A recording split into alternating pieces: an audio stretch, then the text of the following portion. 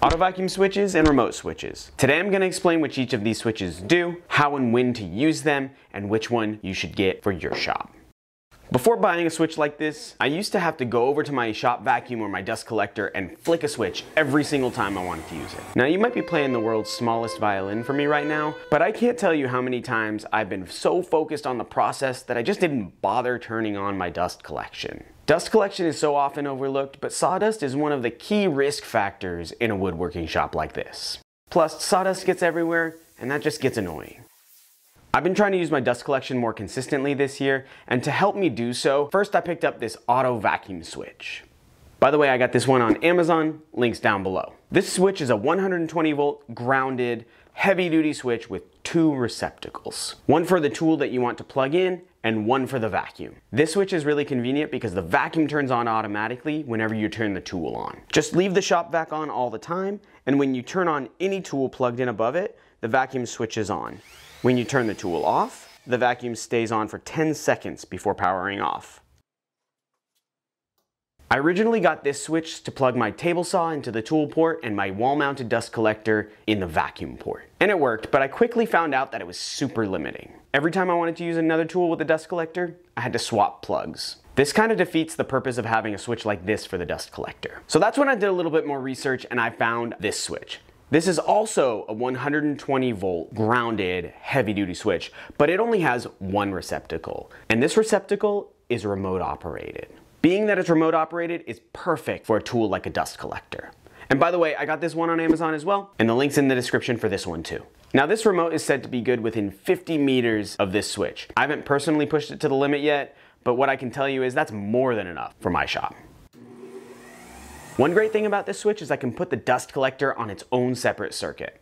When I was using the AutoVac switch, I had two tools, a dust collector and a table saw plugged into the same circuit. That kind of bogged down and didn't give me great performance. Now that I can put the dust collector on its own dedicated circuit with this switch, I'm able to get the maximum performance out of both the dust collector and the table saw. The other great thing is now I can use my dust collector with any tool. Because it's not connected, because I can use a remote instead, I can plug it into my table saw, my bandsaw, my jointer, or even use it at the lathe. All I need is the remote. So if the remote switch is good for dust collection, then what's this one good for? The most common one I've seen around YouTube is to use it with a miter saw and a dedicated shop vacuum. Another scenario that the manufacturer shows in the instructions is using the vacuum port for a work light instead. It's pretty genius. I could imagine if you need extra light at, say, the bandsaw, this switch would be perfect for that. That said, my favorite way to use this switch now is with a dedicated vacuum cart. This cart is super simple. It has a shop vac, a cheap dust cyclone separator from a big box store connected to a 5-gallon bucket, and it rides on casters to make it mobile. On the side of the cart, I installed the vacuum switch. The shop vac gets plugged into the vacuum port, and when I'm ready to use it with a tool, I plug it into the tool port. I've used this with a router while I'm cutting an edge profile.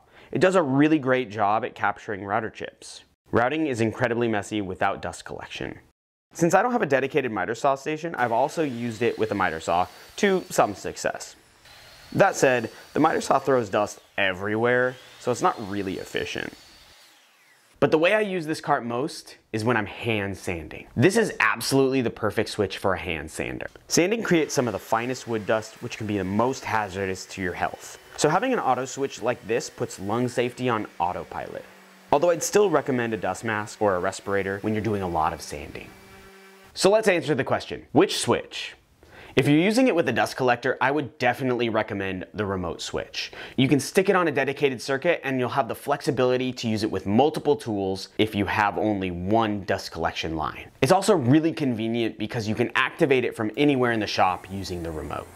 On the other hand, if you need a switch for a dedicated tool or multiple hand tools, I would definitely consider the auto vacuum switch. Are these switches a convenience or a necessity? My answer is yes. Of course you can activate your dust collection without either of these switches.